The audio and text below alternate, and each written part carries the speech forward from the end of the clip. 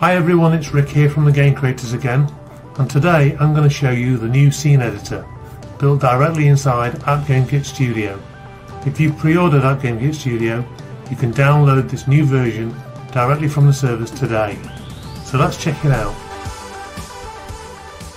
We've got a drop down that lets you set any resolution you want, landscape or portrait, or any resolution you choose. You can set the base resolution you want to work in, and from that you can then test out how your project will work on different devices within AppGameKit Studio. Okay, let's drag in some media. Let's take this backdrop and we just click it to select it. You can see it's moving freely. We can position it manually, or we can turn the grid on and easily place it into position like so. Then we've got the properties for this object here, its XY position, its size, its scale, its rotation and so on. I'm going to lock the background, so now I can't select it. I have to right click to unlock it, but I want it to stay where it is. Then I'm going to add title page. I can scale, I can rotate like so. I can do that here as well. So let's put the title up there. Then I've got some instructions, drag those in. And you can see it's very easy to position things, scale them as you want, get an idea, rather than using just commands to guess all this.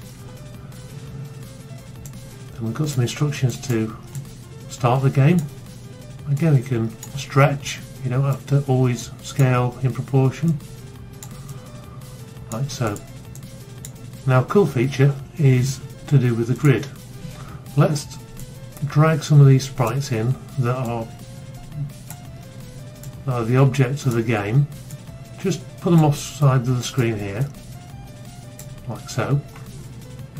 And our scene manager here shows us all the sprites we've dragged into the scene. Now if I click on one of those, I go into draw mode. You can see these properties here have changed. The draw mode is going to snap to a grid. It's going to use a grid of 32 by 32. I can change that. Let's make it 48 by 48. Okay, I can also change an offset. And when I draw, I'm going to fit the sprite within the grid size. So let's take this pink guy here. Let's say he's like a blob in the game. And this is the 4 one. And this could be like that shape. Do a few of those. Orange, that could be this shape. So I'm just adding a bit of flair to my title page, like so. I can quickly just draw as much as I want. I can right click to get rid of them, like so. So it's a really simple way of drawing out your sprites as you see fit. Now my click to play is behind these things, so I don't want that.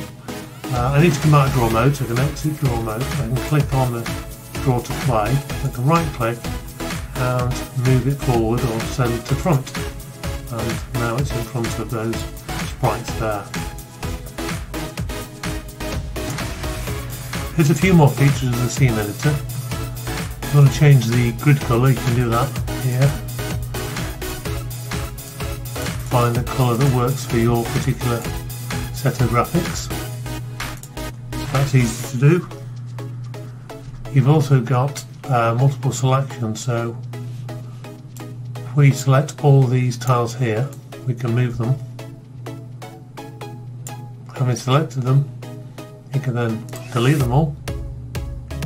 And because we've got multiple undo and redo, you can get it all back, like so.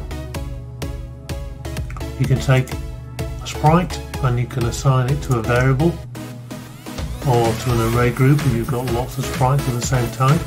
So you can make that link between the scene editor and your source code. You can even have scenes inside of scenes, so you can add a new scene within the scene file, so you can keep everything organised. Okay, so this is the version you're getting today. We'd love to hear your feedback. We're not finished yet on the scene editor, so please let us know what you think. We are looking at also adding layers into the scene editor, so you could work on background items, then middle ground and foreground items separately, so you're not having this conflict all the time between forward and back. Remember that the 50% discount ends at the end of March, so if you want to get the best deal on AppGameKit Studio, March is the time to buy. Thank you for watching and look out for more videos soon.